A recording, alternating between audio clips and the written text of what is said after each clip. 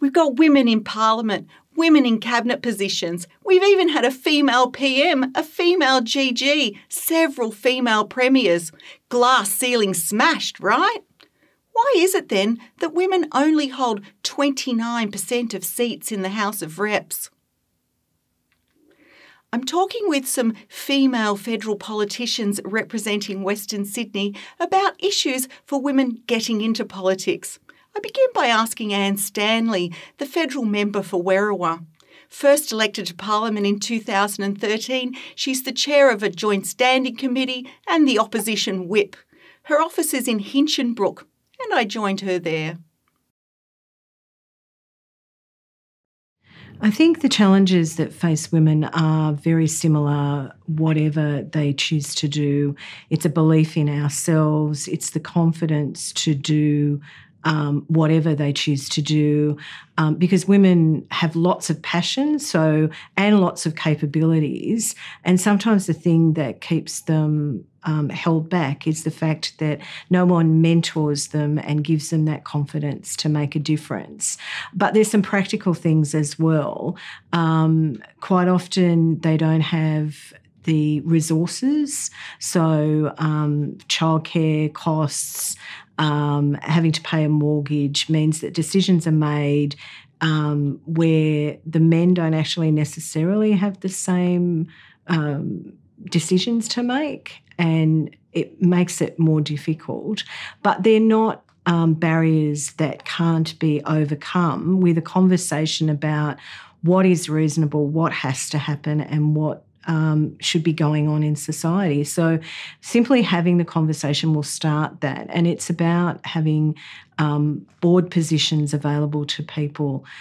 And sometimes it's about if you can see it, you can do it. So in the federal parliament, Labor has 47% of the lower house seats are women. So I would hope that that's an encouragement for women in our movement that we can do it because we can see it. And we need the whole of society, though, to be making those decisions. I remember back, when I was in school, I was in a class of 30 boys in high school. When I reached grade 11, it was just me and 30 boys because I did the sciences and women didn't. So I was the only girl in physics. I was the only girl in advanced maths. There was 2 girls in chemistry and 2 girls in biology. They just weren't there, so it was just me. So I was in this really kind of unusual world. And the guidance officers used to tell me that girls couldn't be accountants and we couldn't be doctors. And because when we left the workforce to have our children, we would get out of touch and we would get behind and we wouldn't be able to re-enter. And some of the barriers that women face when they're seeking to gain political power are coming up against the informal power structures that operate in all political parties. And these are often historical. They're often based on a time when we had a much stronger patriarchal way we organized ourselves in our society. When I first started in politics, my children were little, and one of my challenges was to be able to get to branch meetings to meet rank and file members because they were often held at night at about 7 p.m. And if you've got toddlers, you know that about 7 p.m.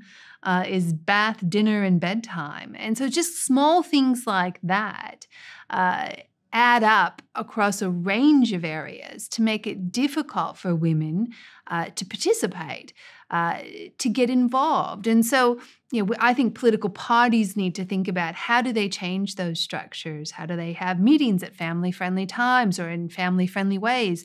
How do they put in place mentoring programs?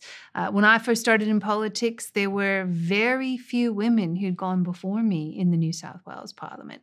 Now that there are more, I think it's incumbent upon us who have done it once to turn around and help the next generation.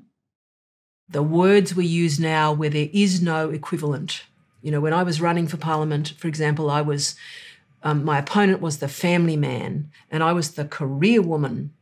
And I'm going to go, well, there is no career man. Is a career woman a woman that's got a job? He's got a job.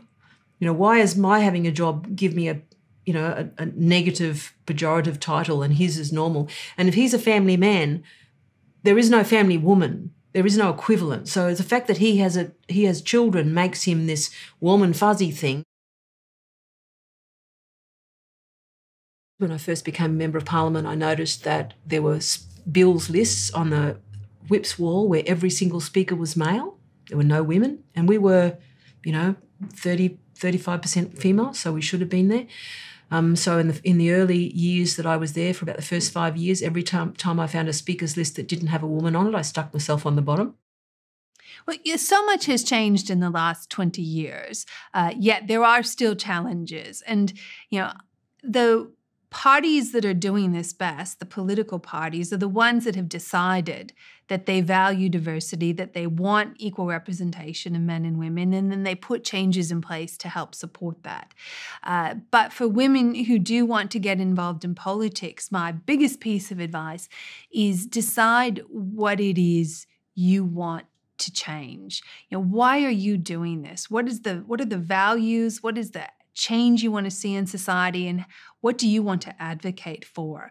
I think a lot of people get involved in politics because they enjoy politics. I think the first question people need to ask themselves is, what is the change they want to see in the world, and is politics the best way for them to make that happen? So we see that women continue to face a number of barriers in gaining political power. Some of them the challenges women face in successful corporate careers, others particular to politics. But we've come a long way. As more women entered Parliament to make the change they wanted to see, they changed fundamentally the way the institution functions, breaking down some of the barriers, empowering women and paving the way for more and more women to join their ranks. Maybe you'll join them someday too. I'm Diane Colman. I wish you good luck.